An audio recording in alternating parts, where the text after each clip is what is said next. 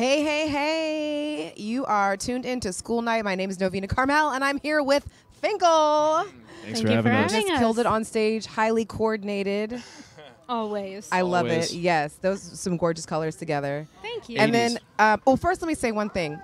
During this chat, we're actually giving away some merchandise because it is a celebration. It's your record release party. Truly. Yeah, hell yes. And we want to give away a FINKEL hat to a lucky viewer exclusively in the Twitch chat. The people here don't get the hat. Only you possibly get the hat. Just type !ticket into the chat to enter the giveaway. And we're going to select 2 winners at random. And then we'll tell you who the winners are. Sounds good? !ticket in the chat to possibly win this hat. And now, let's have and a our chat. friend made the hat, so it's very cool. It's a very cool hat. No, I mean, it is very cool. I think it's like on the screen or something. There's like some magic happening where excellent. they can You can see see it now, right here. This is what it looks like over here. That's what I'm told. So yes, amazing. That was so much fun. And then you had another person join you on stage to make it even more fun. That was someone that's featured on your album, right? Not on this one, Not on this one. But we've been collaborating on live shows. Oh, in okay. particular we have got a bunch of music Yeah. that we've worked on. We want to get more AJ on our tracks, more Yeah. Alfred Nomad. He's a killer artist. Y'all need to check out Alfred Nomad. Alfred A Nomad. wonderful man. And was he coordinating with you guys as well? Yeah, we sent him a picture of our Is that clothes. like that's like a rule if you're going to jump on the FINKEL stage? Most definitely. Yes. Unofficial to official, it is. Yes. Nice. right. And now, I mean, I have to ask you guys how you met. I want to know the how we met story. We met in an a cappella group in college. Oh, so through music. We Through did. music. Yeah. Okay, awesome. And then are your like family gatherings just like super musical all the time? Like is someone breaking out a guitar, getting on the piano, like with like the Yeah. cousins and the uncles and stuff like that? Most definitely. Jane's side in particular has a lot of musicians in the family. My Okay. side too. They're just a little bit. They're a little bit more sleepers. They're more closeted Yeah, about yeah. it. Oh, Yes. okay. But Jane's side for sure. We throw down. Nice. Over holidays. And y'all are from Michigan originally. We are, Yes. yeah. Yep. And now you're here in Los Angeles. Yes, we are. And one of the Twitch chat questions was, which I thought was a cool question, if you found that living in Los Angeles has influenced your music at all. Absolutely. We try intentionally to stay really malleable when it comes to writing a new body of work. And Los Angeles has so much to offer sonically and visually that the effect that it has, and then also just going to so many shows. Right. And where we were last in Michigan was Kalamazoo, and there was a lot of underground basement shows and a lot of punk scene. And so cool. that was That more sounds of a cool. I didn't know oh that was in my Kalamazoo. God. Oh yeah, Kalamazoo's thriving. Kalamazoo. You gotta go. Crunk. You really do gotta go. Kalamazoo is crunk. You should definitely stop through. Yeah, and I mean, LA has so many talented artists. This is like a hotbed for music, and so it's akin to the whole sprinter method. If you're running behind a really fast runner, you're gonna run faster. Nice. So you know, we True. try and take that to heart. Yeah, big time. Let's get to another AMA because there was a handful of them. Ohana Kitty asks, when did you two realize you got something with music together? Well, we got free beer and pizza, and that was when we realized Yeah. that Wins we every had time. something. College band days, and the acapella group, obviously. Yeah. Yeah. Mhm. Yeah, immediately you harmonized. We It's true. did, Yeah, literally and Very nice. figuratively. Yeah. The music Yes. was real. The music is real. Let's see. Couch21 asks, culturally, how have you found the transition between up north, Michigan, and Southern California? Okay. Great question. Yeah.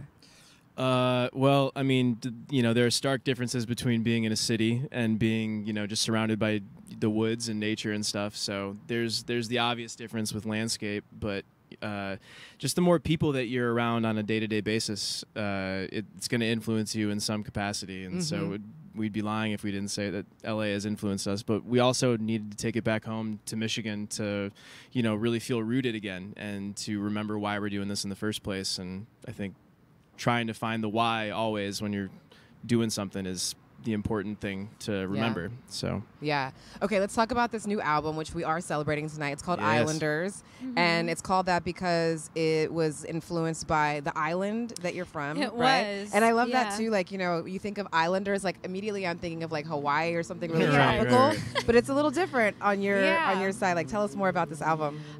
So I grew up in a 500-person island called Mackinac Island, and there are no cars. And in the winter, there's just one bar open and one small grocery store and one hardware store, and It's very small. I had 5 other people in my class, like that kind of small, and which I love them so much, and it's a family. It's a big family. It's a true family. Wow. And so the word Islanders is quite charged because it's very physically demanding to live there because we don't have any cars. And and there's so few of us that the definition of Islanders is really a charged word. And as being someone who grew up there until I was 18 and then now lives in Los Angeles, it's an identity crisis a bit of what is an Islander? Am I still an Islander? And is Brian an Islander? Someone who's been there for quite a while now, visiting and working there. And the album was kind of that was one of the themes, was the discovery of self in that sort of situation. And we escaped back to the island during the pandemic to kind of get away from all the craziness, to try and again remember that why. And we have some very close friends that came with us to film a documentary about it. And we're actually, I think there's somebody on this Twitch stream that's going to drop a teaser, the first teaser for this documentary that we are releasing out. In general. I think Slow Blink will probably end up doing it eventually, but but anyway, you know, it was a big art project among friends who just really wanted to get out of the big city and remember again the reason why we're all creating art, and it was really important, I think, for us, especially at this point in our career, to go back and do that. Yeah. And that the project that you mentioned, is that in the documentary?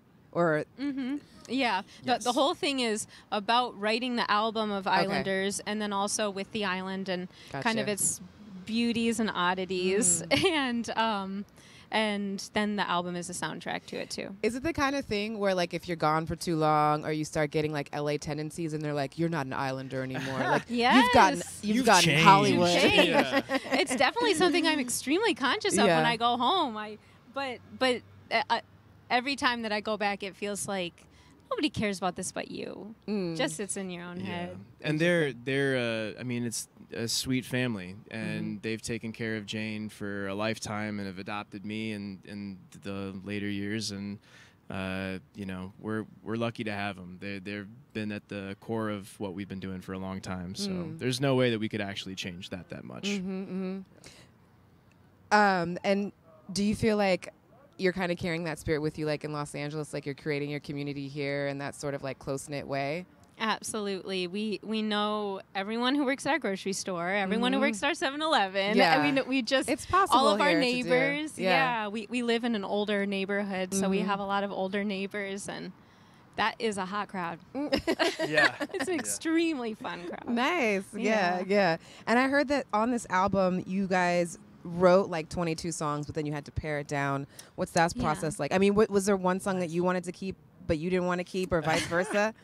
Absolutely.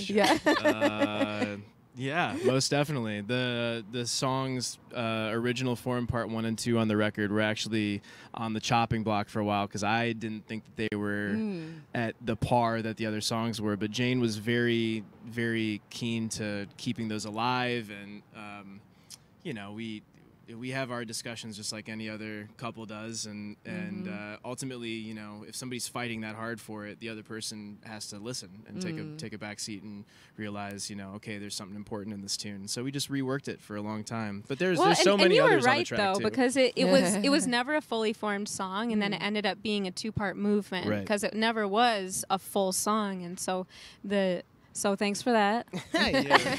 You know, you guys are both right. Yeah, right. So we're both right.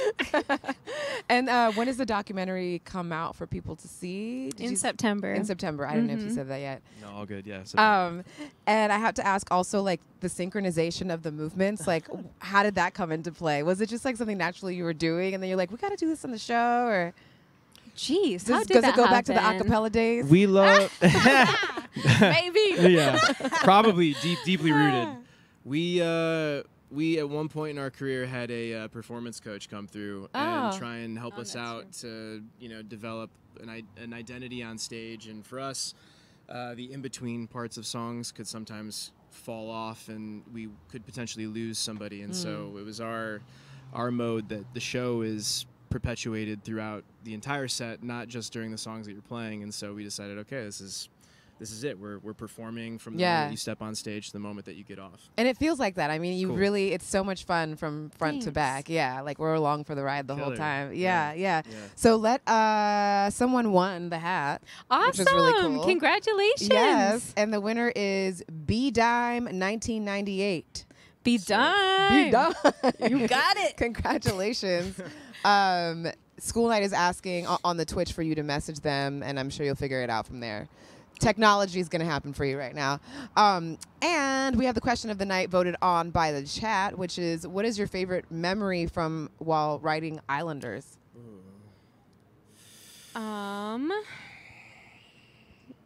Well, mine is. I want you guys to say it in unison. Yeah, right. All right, we'll be back You in a ready? week. Yeah, right.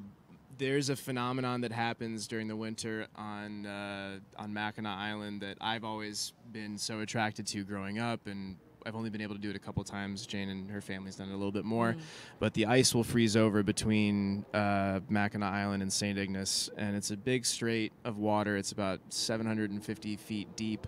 It's and Lake Huron. Lake Huron will freeze, and you can take a snowmobile from the island to the mainland, and it's a little bit of a trip because you're mentally going over a giant body of water, and it is pretty dangerous. You need to make sure that the conditions are right and safe, but being able to do that was a huge goal for us and the film crew while we were on the island, and it was a very brief window that we were able to do it, but we were all able to experience that together, and it was just such a magical time and a trip, just a total trip. That sounds surreal. Does it feel like you're traveling on another planet or something? The surface of the Absolutely. moon. Yeah. Yeah. And that's actually the album cover is a shot from when we're crossing the ice. And then mine, the song Time that we performed tonight, I normally take a little bit more time with songs, we both do, and that was one that came out start to finish, lyrics to completion, harmonization, all of that in about 30 minutes, because Wow. it was just so true to that exact experience of counting down the time that you have with someone when you're right in front of them, and how it's kind of a fruitless effort, but we can't help but do it. It's like going on vacation, and as soon as you go on vacation, you're like, there's 5 days left. Yeah. There's 4 days left. Bittersweet Gotta as make soon as use you of get there. Right, Yeah. right. Yeah. Yeah, there's like this phenomenon that happens too, which is kind of the flip side. Like if you're in a situation that you really don't like, like this is really left field, but like prisoners, for example, when they're really Yes. close to their release date is when they get into the most trouble on average, Yeah. because it's that feeling of like, it's almost there, I'm so close to being Yes. released, but it's Senioritis. so far. Yeah, senioritis. Yeah.